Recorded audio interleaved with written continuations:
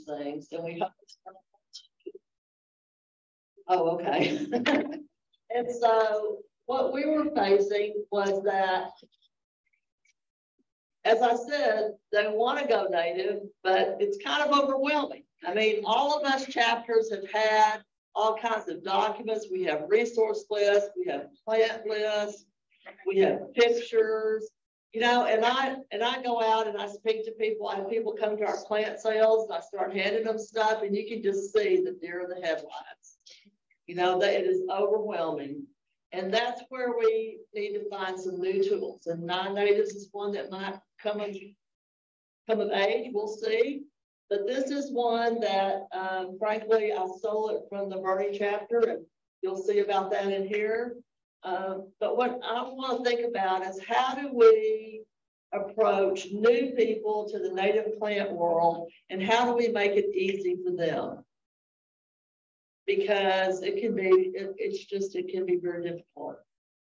So the first thing we want to know is, how do we find them? Well, obviously, if we post our stuff everywhere we can find, that helps. I get into quite some conversations on Nextdoor. I'm sorry, I forgot what mine. I get into quite some conversations on Nextdoor. And in fact, over the last week, there's been this ongoing thread about none of the shrubs look good in the winter. So I went out in my backyard and just took pictures. I posted pictures. Here's a Texas mountain laurel. They're fabulous.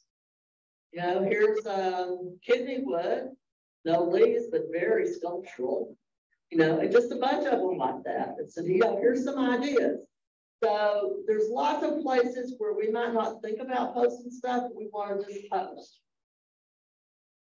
Talk to strangers. You do not want to be next to me in the nursery, or at the grocery store, or in church.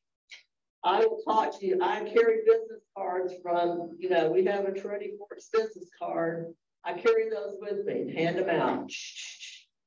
Here's Trinity Forks, will tell you what to plant. Here's Master Gardeners, will tell you how to plant it.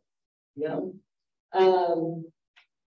Like I said, hand out your business card. If y'all don't have business cards for your chapter, I think you do. Make sure, you know, keep 10 or 15 in your purse. Just hand them out. And watch for booth and speaking opportunities. All these different organizations that are having Earth Day events and environmental fairs, and oh man, we're so green, and they don't even go do a search to find out what organizations are out there. You know, I happen to be a speaker for the Master Gardeners in Denton. So I see all the speaker requests come through, I see all the event requests come through, and I just grab them and call them up and go, hey, would you like to have a Native Plant Society booth? And they're like, oh yeah, we didn't even know about it. Yeah, well, we were there last year, you know? But anyway, so watch for these things. Now, how do we get them converted? This is where I think we sometimes fall short, because we start out with, oh, it's better for the wildlife. Not everybody wants snakes and spiders in their yard. You know, I'm happy to have them, but they don't necessarily. Or we start out with, well, you know, there's no water, and you're going to have to stop watering, and your yard's going to look terrible. It's just so grim and sad, you know? Let's try starting with, hey, we can cut your maintenance in half. We can cut your costs by 2/3. You know, there's a lot of really positive things. We want to show them how to convert an existing landscape. There's very few people who don't have something that they at least think looks like a landscape. Now, there's some that don't, okay? And there's some that have, you know, what the HOA thought looked like a landscape, or what their builder thought looked like a landscape, but they know that they need to change it. So we want to show them how to do that over time, because when they go to Callaway's up here and look at plants, those are a lot cheaper and easier to get to than a lot of the natives that we're going to try to get them to plant. So we need to help them understand why it's worth their while to use native. And we need to manage their expectations. That means cluing them in that they're still going to have to water for at least the first year, 2 for shrubs, 3 for trees. and that they're still going to have to cut back in the spring. It's not a no maintenance plan. And a lot of people come into it thinking, oh, no maintenance. No, it's not a no maintenance plan. And no, they probably won't grow on your earthen block that's never had the soil amended. Because all that beautiful prairie or cross timber soil that used to be there was carried off by your builder. So you've got to rebuild the soil even when you're planting native plants. You can't just dig a hole and throw it in there and walk away. We need to help them fit into their neighborhood aesthetic. We don't want these folks to be the one that has a front yard that has the code guy over there all the time. Or their neighbors are looking at them and shaking their heads. We want it to help them make it look like something that belongs there. It's intentional. What I tell them is, look, if you make a bed and put some kind of nice border around it, nobody's going to complain about what's going on in that bed.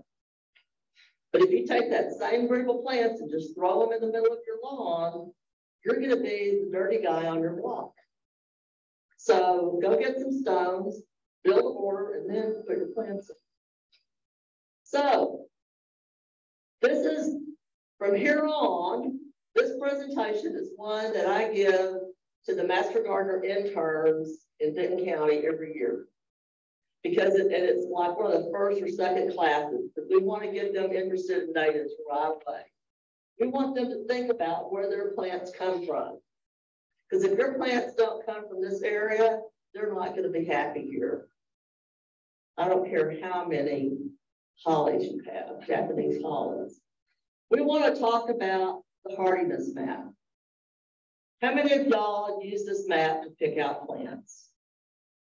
Yeah, we all use it. We all used it for years because we thought, man, this is the be all. I mean, what zone are you in? I hear that. So what zone are you in? I have no idea. And I really don't care because this map, A, hasn't been updated in a while, and we're all a zone or two hotter than we were when it was put together. And B, it doesn't think about our high temperatures, and it doesn't think about our temperature swing. And those are the two things that kill plants here more than anything. When it's 80 degrees in the afternoon and 30 degrees that night, there's a lot of plants that are not going to stand for that. But the native plants will. And it doesn't talk about how much rain we get and how we get it. I can't help it. Somebody else go open the door for that. Oh, I'm sorry. A question? The funniest thing, but well, I knew Texas had 4 seasons, but I didn't know they'd occur all in one day. That's very true. That's exactly true. You know, and it's really not unusual in spring and fall, or even in winter, for us to have a 30 or 40 degree temperature swing in 24 hours. You know, so that's hard. Dallas and Portland, Oregon had the same average annual rainfall, 36 inches. Does Portland get the same rain that we get? No. Portland gets 1/4 inch all the time. We get 18 inches one day in May and 18 inches one day in November. You know, it's a whole different world for the plants here than it is for the ones in Portland. And where most of the plants, where's the biggest nursery industry shipping out? Either from the southeast or the northwest. Not us, sorry. Obviously, they talk about our soils, our geography. We have a lot of different soils here. They don't talk about rivers and streams. The wind, that's a whole separate thing for plants here. I mean, the wind will just truly blow them away. So there's lots of things that this chart doesn't talk about. But if you just plant natives, you don't have to worry about it as much anymore. So 96% of birds feed caterpillars to their young. That means for one brood, they need between 6,000 and 9,000 caterpillars. It is amazing to me that there's any butterflies left if we're eating that many caterpillars. We know from Doug Tallamy's research that oaks host 534 species of butterflies and or insects in this area. Chinese pistache hosts 0.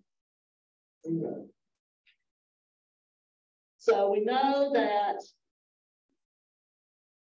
the beautiful things, the butterflies and the moths and stuff like that we like, eat plants, right? And they're going to eat the ones that they are programmed to eat, you know, by their heritage, by where they grew up. So if nothing is eating your plants, your landscape is not part of the ecosystem. And we don't have enough open land in this area to have any of it that's not part of the ecosystem. We just don't. So let's talk about how native plants grow. They grow here because they love our soils. They can handle drought and flood. They can handle the heat. All of these pictures were taken in our yard. Let's see if I can get this.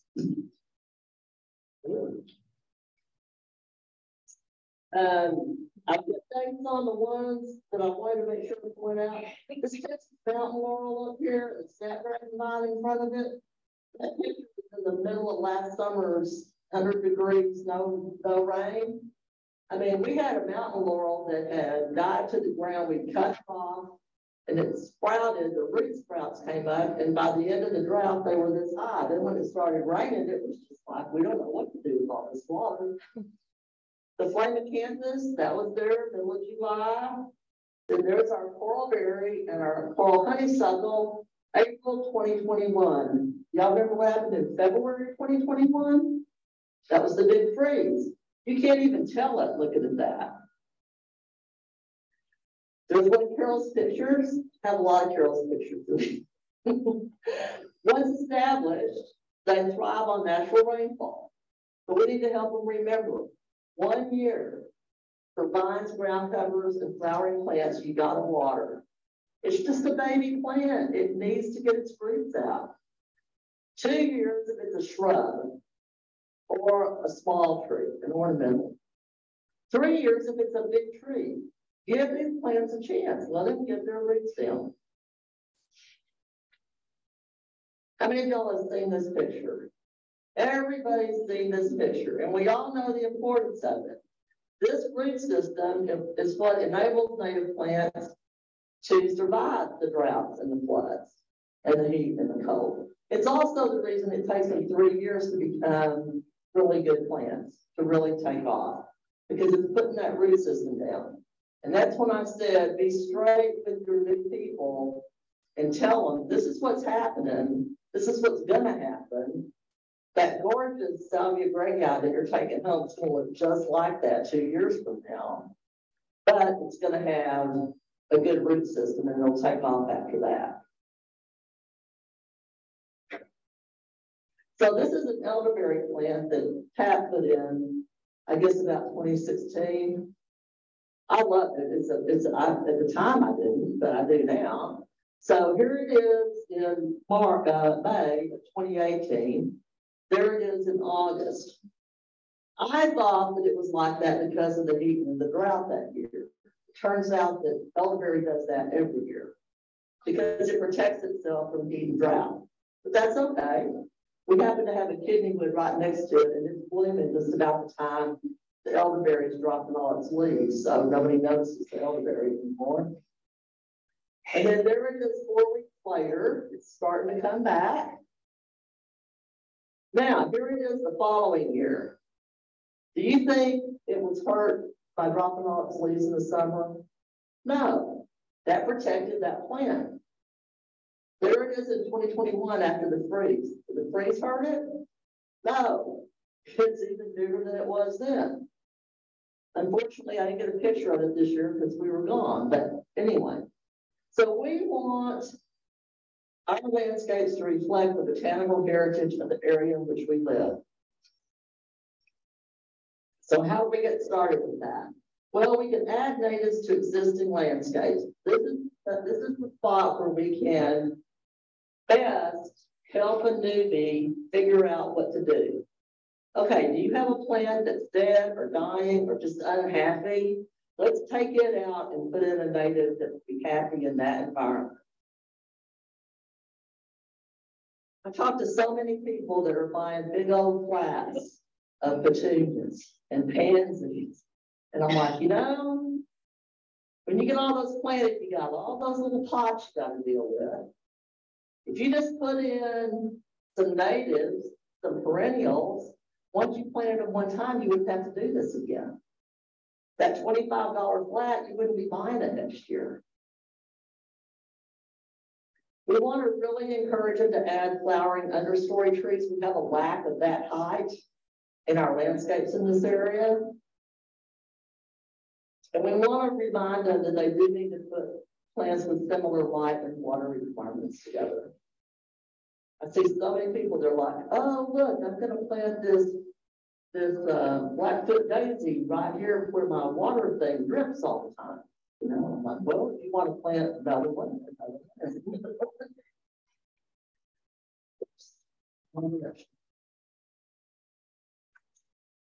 and we want to help them not overwhelm themselves.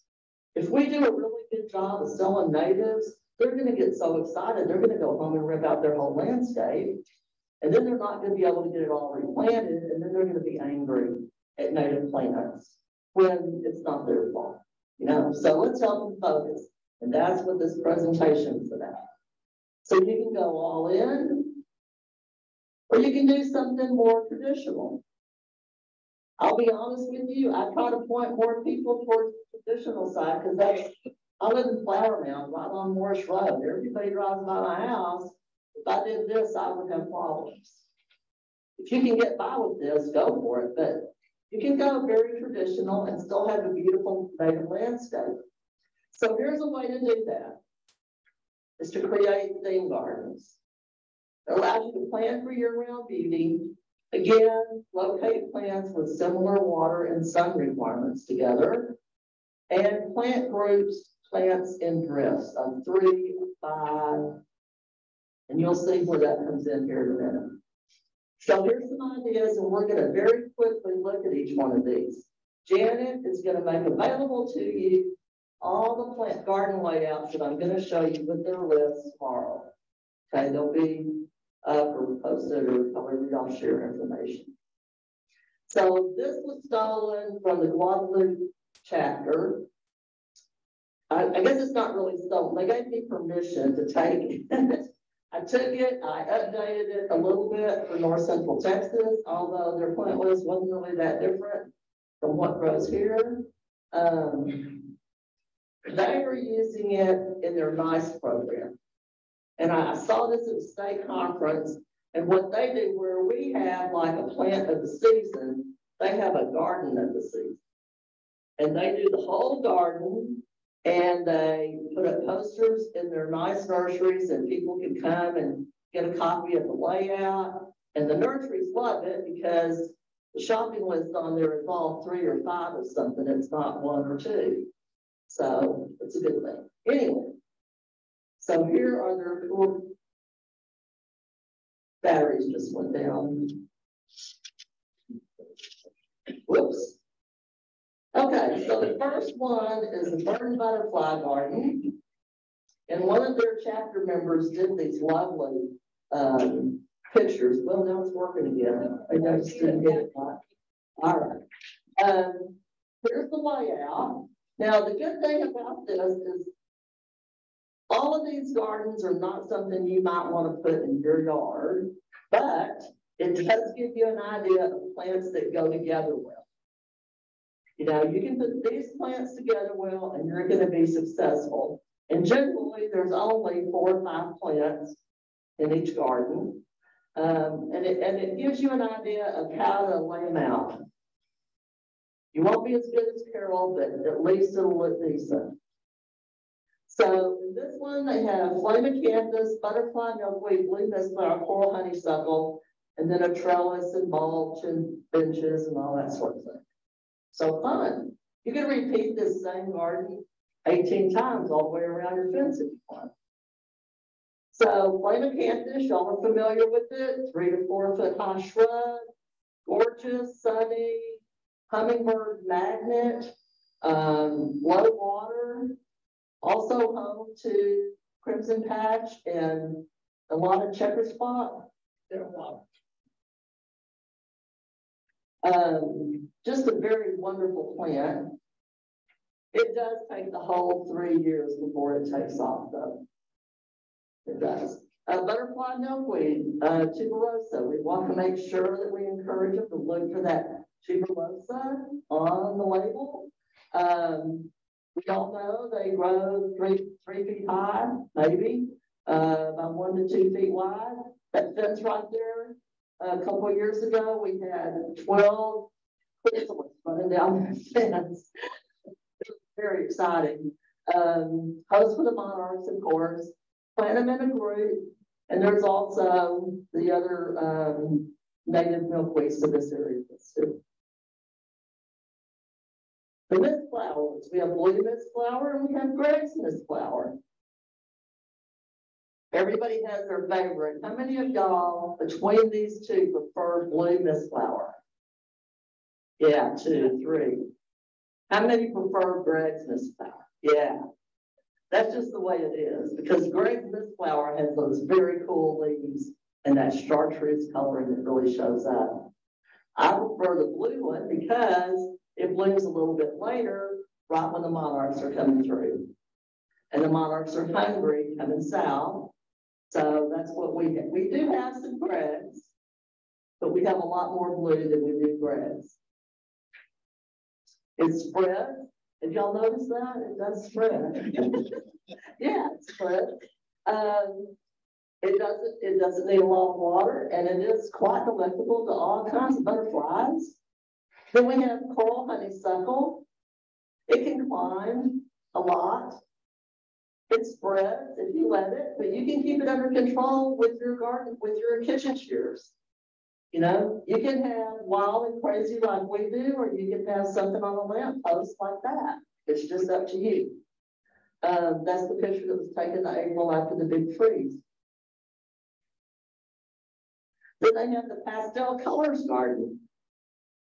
So sweet. Mexican plum or a Texas redbud, columbine, some prairie verbena, and rock rose. So there's the Mexican plum. Everybody in here got a Mexican plum? Great tree. Tells you when spring's here. First thing to bloom. Or a Texas redbud.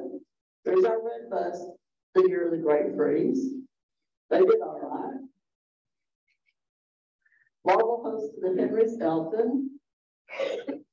And I have actually seen those butterflies running around. They're very cute. They're tiny. Columbines. Man, I love columbines. They give you that bright yellow in a dark spot.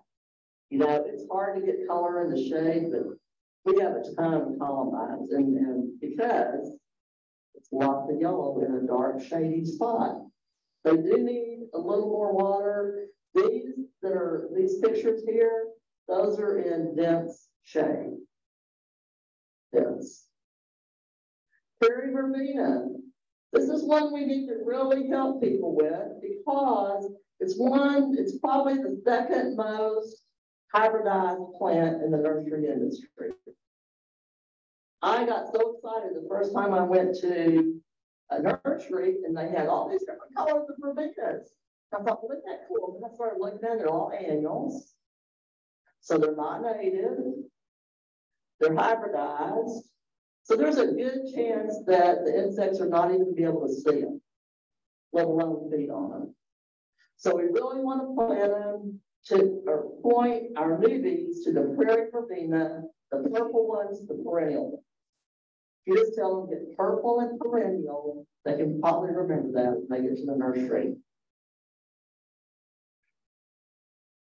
Rock rose. Yay! Another Jimmy Buffett fan. Rock rose, obviously not really a rose. It's a part of the hibiscus family. It's a great plant. It is one that fountains out, so you need to have a plan for keeping it corralled. There's that hibiscus. Blue. Here's the mailbox garden.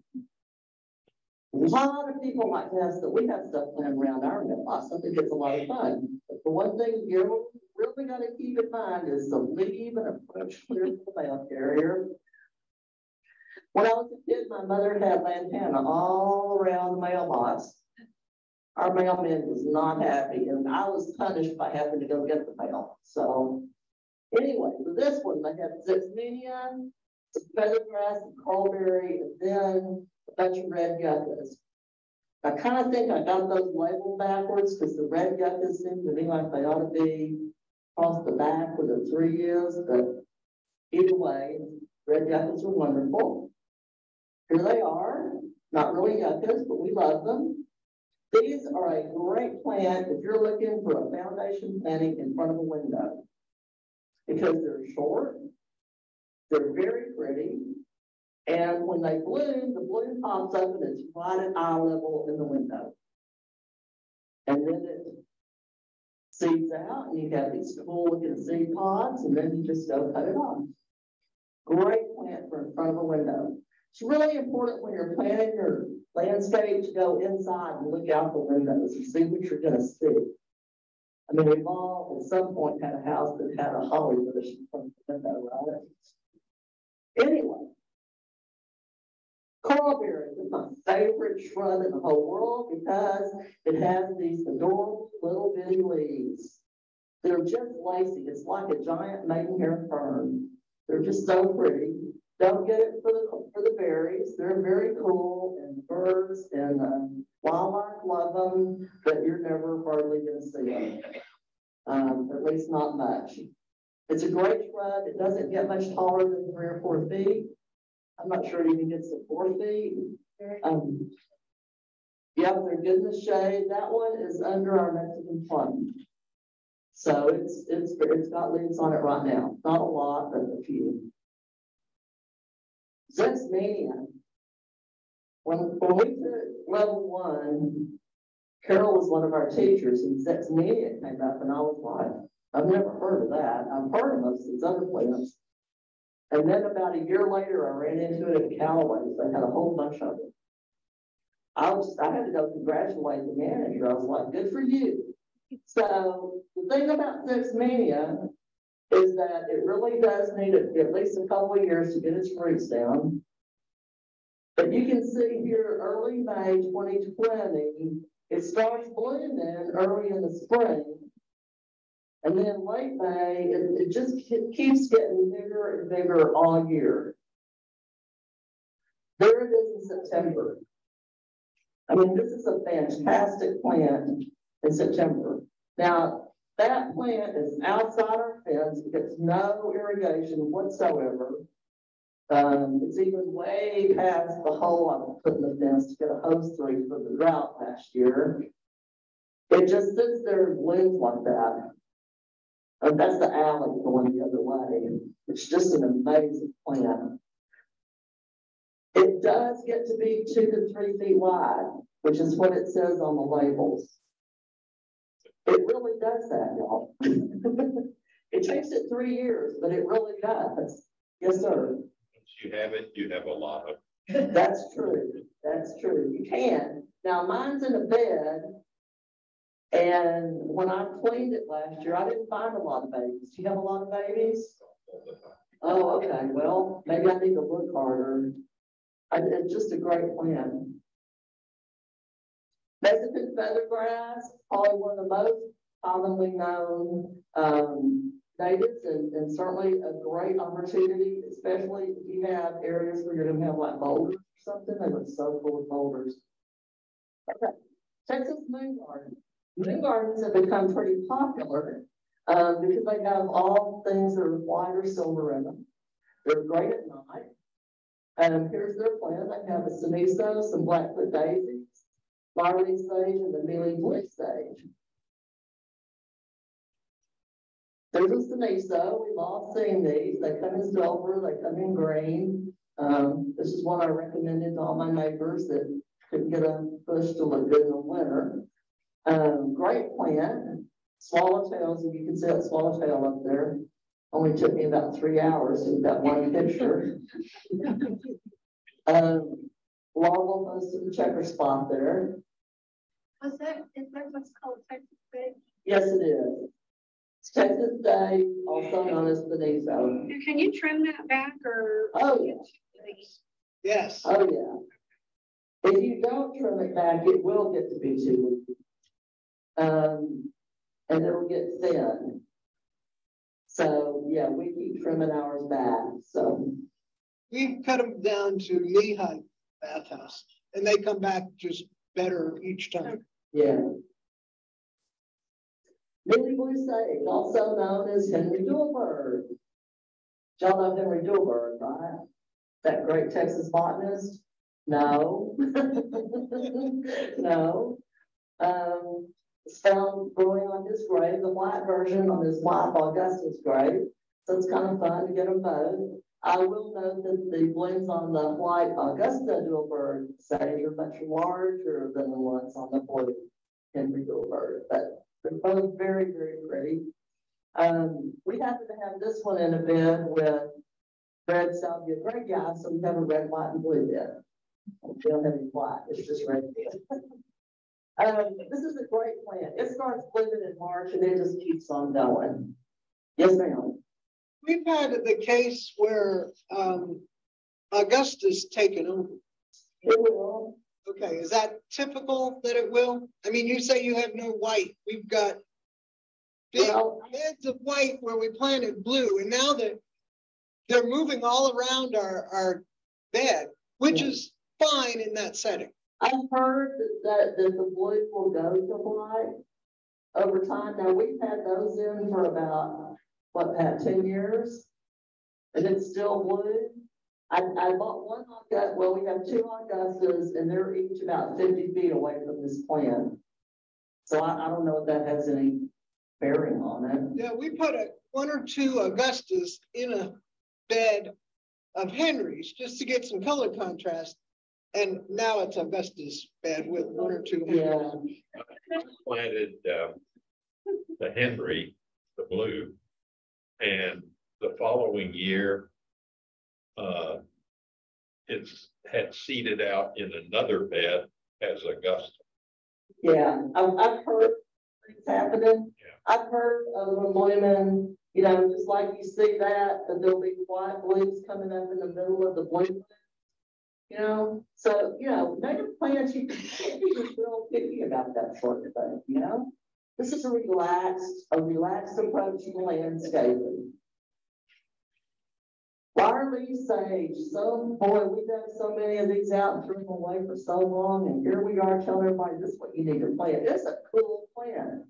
I mean, what a great ground cover. Look at the great leaves with the red veins in them. And then you just go out there one spring and surprise, you got little blue flowers everywhere. Yes, sir. For people who are newbies, this is a great ajuga substitute. That's right. It is. It's an excellent substitute for ajuga. It's a good, in the shade plant, a good shade ground cover. It does need to be fairly well drained. And it blooms early in the year, but still you got that great leaves out there. And Blackfoot daisies. How many of y'all have killed Blackfoot daisies? How many of you have killed more than 10 Blackfoot daisies? I have killed over 50 of them. I have no doubt. Then I read about them. Carol taught me about it. She said, Liz, they need dry. They don't like to be wet. So I moved it outside my fence and as happy as they can be. And one thing about them I have found is that in general, they tend to have about a 4-year life cycle on the plant. So I have about 4 areas and every year I buy new ones for one of them. So we just keep moving around.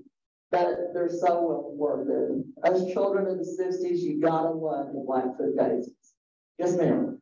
I've been blessed at my house. Many people have heard me talk about this, that they jumped over from my yard, my big part, my garden, into my health strip. This and foreigner daisies now fill my health strip. I did not plant a single plant there. And until this summer, I never watered a plant there. And one year in a talk, I said I thought I had over 100 foreigner daisies. And then I thought I really better check because I don't want to exaggerate. And so I started counting at one end and I got about 2/3 down when I hit 100. And I said, okay, good enough. I don't, you know. And then after a year or two, after a couple of years, now it's just wonderful. In the spring, it's all in the winter, all the yellow daisies. And then by midsummer, half of it's the white daisies. And I've never done anything until I did water this summer. And they're growing in decomposed granite on top of what is now 18-year-old landscape cloth, or 15 years old landscape cloth. So they don't really grow in soil. So that's an excellent example of one of the things that we need to warn newbies about, is that you're going to love these plants, but they are going to spread. So don't come complaining that it's taken over your bed. That's the whole idea. It's for it to grow, right? So your maintenance is now cleaning up the margins and transplanting those somewhere else or bringing them to our plant site. Okay, this is the 4-season garden. There's always somebody that wants a plant that will bloom year round, right? So I have a 100% guaranteed all season bloomer right there. All the time, no problem. I think that's a horseshoe daisy. Iron sunflower.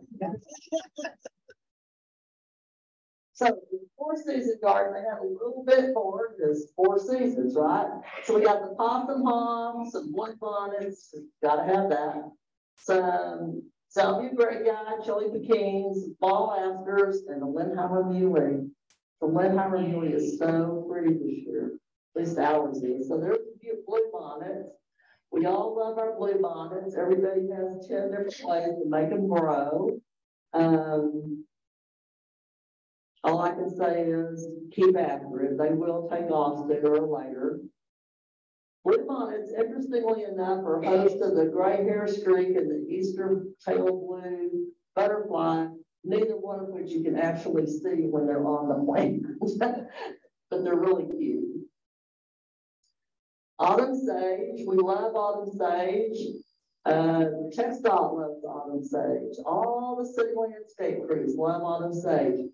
This is a great plant, but it is one that if you don't cut it back, it will get big and woody. We had one, I didn't cut it back for like 3 years. It took me 3 years to get it back under control because you can only cut so much at a time, right? But if you prune it in midsummer, it'll come back in the fall and bloom more and more and more. In the fall, I cut it back by about half. In the spring, as soon as there's green showing at the base, I cut it down to about 1 inch or 2. And I mean, that plant's what, 2 feet high, 2.5? Cut it off. But in the fall, you just cut it back. Yeah, in midsummer, I just cut it back by about half. You know, you don't want to get down into the woody part if you want it to come back and bloom again in the fall. So when it starts getting to the thicker woody parts, then I start cutting back. Fall asters, my favorite native plant is the blue bonnets.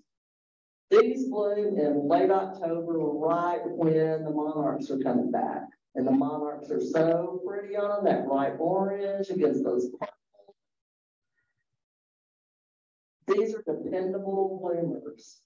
When I go look at all the pictures I have of fall asters, they're all within a 5-day period in October, between the 20th and the 25th, except for 1 year, they bloom on the 12th. I don't know why. This is a great plant, but it does require a little bit of work. In the spring, when it gets to 8 inches tall or 10 inches tall, you want to cut it back a couple of inches. And then about every 3 weeks, you go back and cut it back again. you'll be able to see where you cut it back the first time, it will make 5 little branches coming out. So when those start getting tall, then you come back and cut them, and each one of those 5 will make 5 more.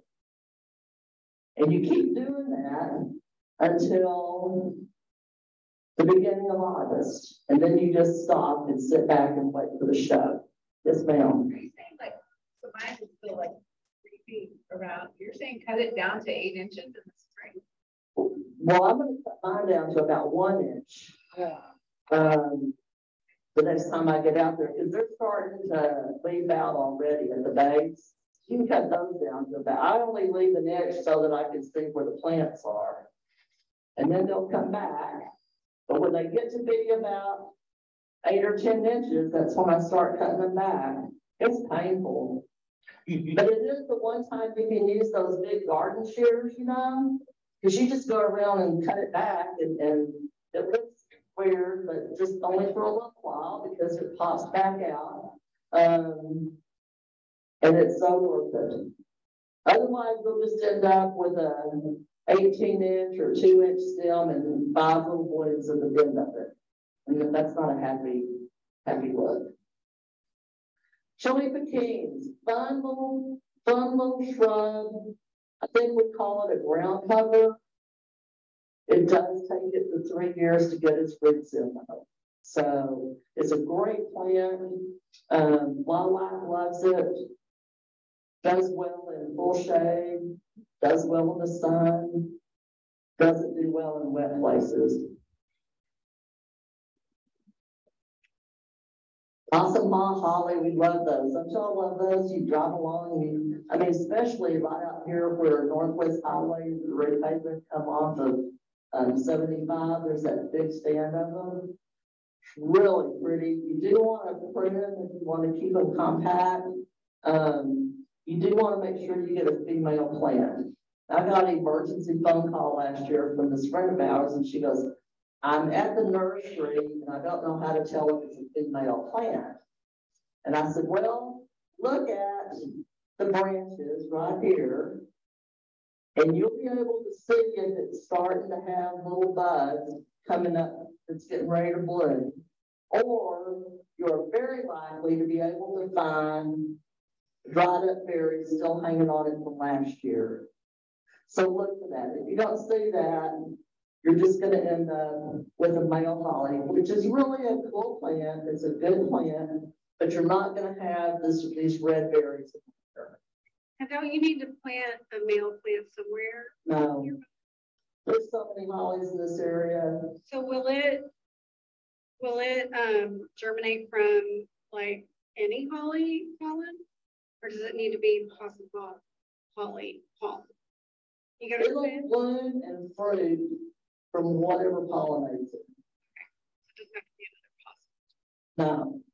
I mean, neither one of those is ours, I don't think, but well, that one that says 421. I mean, it's just out there by itself. We don't have another possum hawk. I've seen them down in the creek like 4 or 5 blocks from us. You know, but those are just more females. They're just everywhere anyway. They might be, Carol, they like self-pollinating or something since it's only females. Don't know the answer. When it comes to hollies, yeah.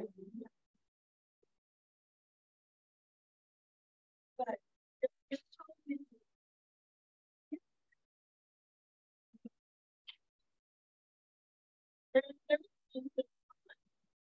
and they've been, they may have been live.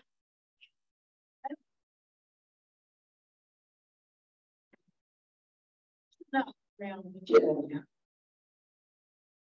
I've never seen somebody with a female that could never get it to bloom or berry.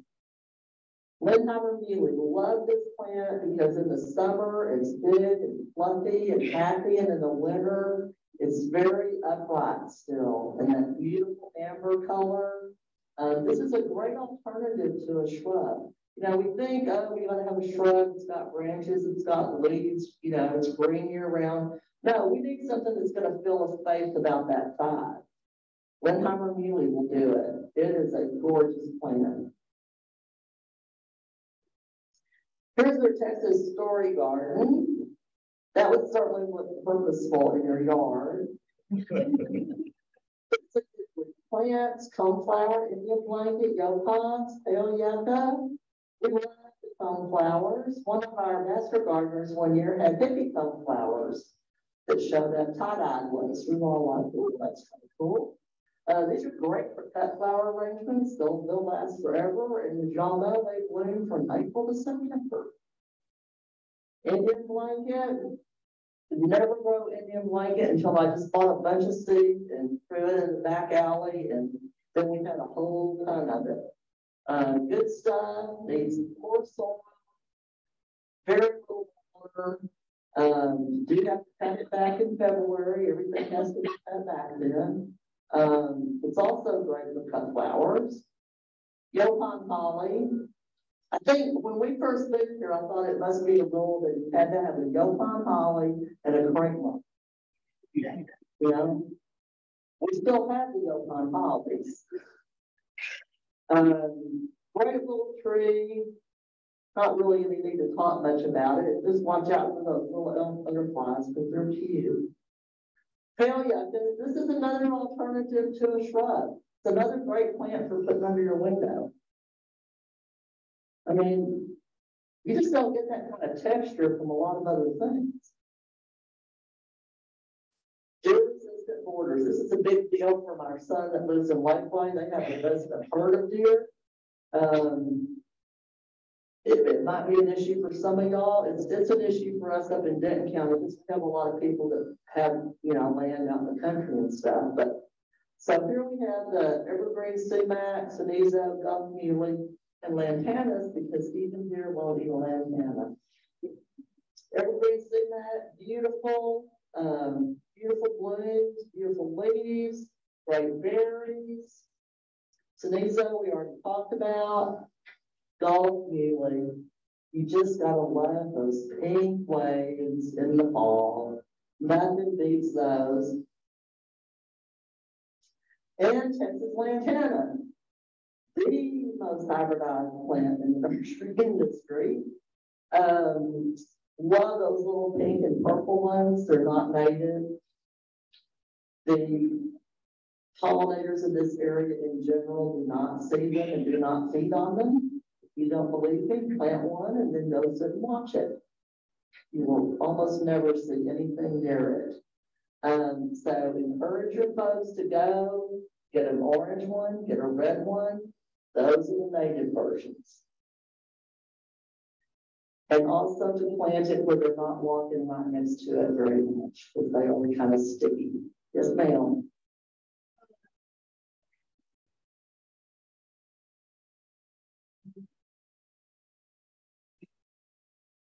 I don't know.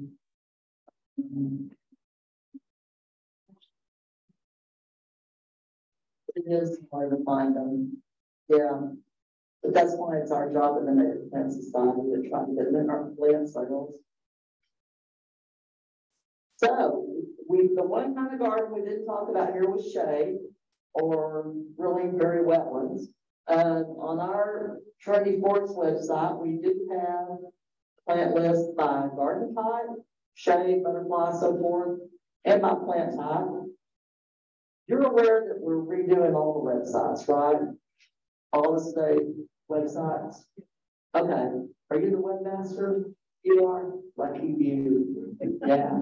I'm just the backup, so I'm sweating. Anyway, there's lots of places to get information, but you're welcome to come visit our website and grab some garden lists before we have to figure out where to put them, the new ones. And if you want a beautiful garden with lots of birds and butterflies in it, then plant a native. And there's our information about us. Our plant sale this year will be on April the 29th. This is the day for y'all to come west, because the Denton County Master Gardener plant sale is also on April 29th. Boy, are we thrilled. But theirs is from 9 to 3. 1, 9 to 1, and ours is from 10 to 1. I will tell you, last year we sold out at 11:15. So this year we're gonna have a whole lot more plants and everybody will be at domestic garden plant sales, so come on up, come on. And that's it. So we just want to help our youth.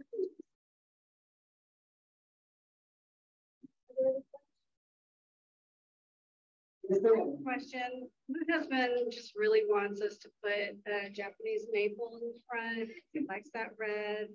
What can I put that it's going to be a native, but it will stay small, but will have that kind of, yeah, the type of,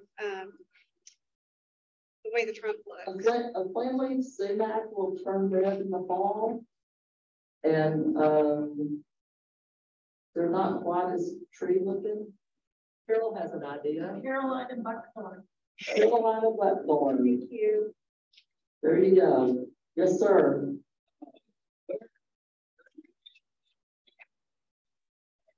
It's like kind of how you have to cut back and take that. Like we're newbies for sure. You know, we just bought a house and we're by Dallas Zoo, so we're trying to kind of incorporate these, but it's hard, you know, you're looking for the list and then you're like, oh wait, there are things you have to be on that. Is it typically like the you can just look it up and the plant will tell you exactly what it needs, or like whatever? Usually if you look on the wildflower.org database, they've got pretty good maintenance information. If you get into our native landscape certification classes, if you'll take level 1, then you can take level 3. And then you get a spreadsheet that has 135 plants, the 135 most common plants, and it tells you month by month what you need to do to them. And it's the fabulous tool, the fabulous tool. The other thing is when you buy a plant, look at the label, because often it'll be there. And talk to the people that are selling it to you. In general, and this is very generalized, Carol's probably going to throw something at me, but when a plant looks dead, wait, and when you see the green stuff coming up around the bottom, then you go cut it. Now, I've talked a lot in the past about hollow stemmed plants and how native bees nest in them, and that's true. So when I go trim back a little bit at the beginning of fall, I kind of look for, if it's a hollow stem plant, I try to leave it as long as I possibly can.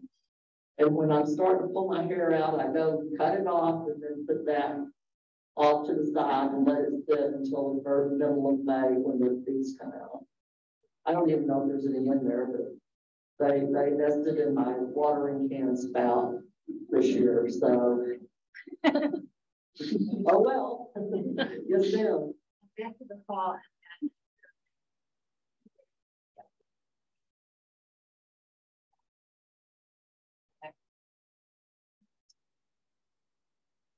Did I have good? Yeah. Well, like right now, they're done. In the spring. Do you have good soil? That's probably the problem. You know, I mean, we really want to think that we can just take a native plant and put it because it's native soil, right? But no, it's not. The native soil was hauled away years ago, and we have to rebuild something similar to that.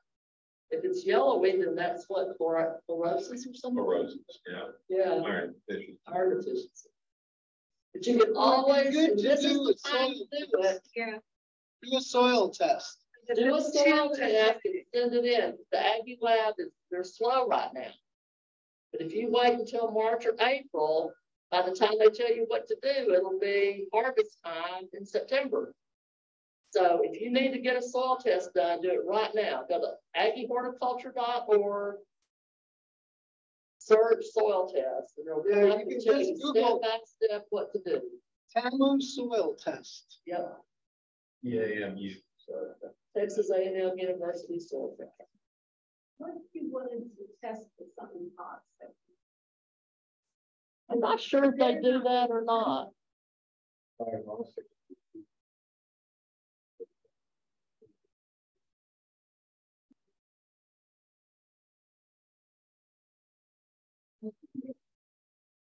There's conversation among my neighbors about what may have been in our little region.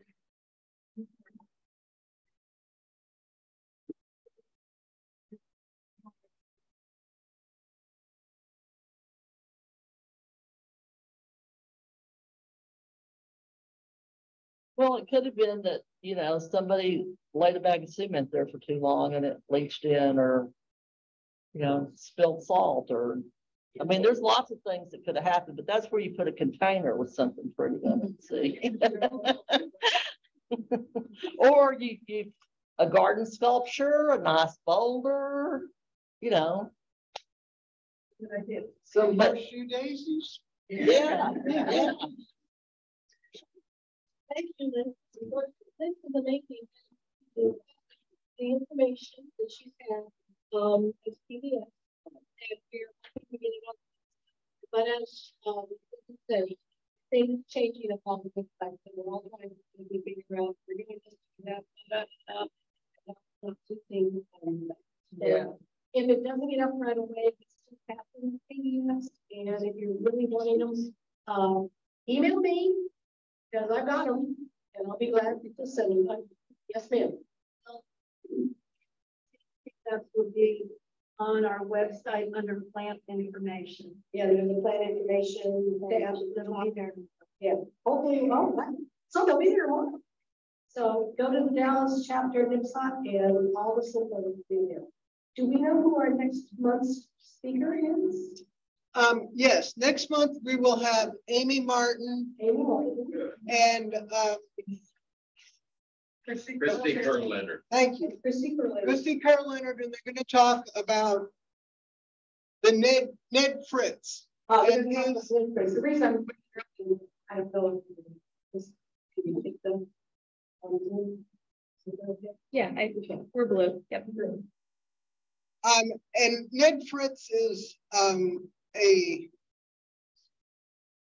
deserved legend in the native plant movement, especially when it comes to trees, and is credited with saving the Great Trinity Forest. Among other. Yeah, he's no longer with us, but Amy is writing an online book about it. Amy Martin's a local naturalist and writer. She used to be in the newspaper stuff. She's, you know, a professional journalist, and she's taken to writing books lately. So, I can only imagine what a talk by those two is going to be, because they're just such vibrant people. Yeah. I happened to see it, presentation at the Sierra Club meeting last week, which I watched. It's fabulous.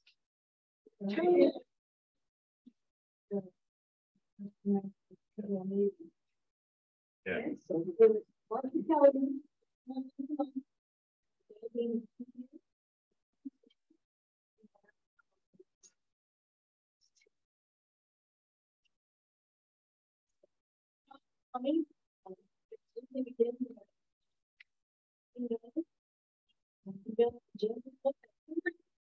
One thing, a group of us has started gathering at a local Mexican restaurant for food and especially some adult beverages. A meeting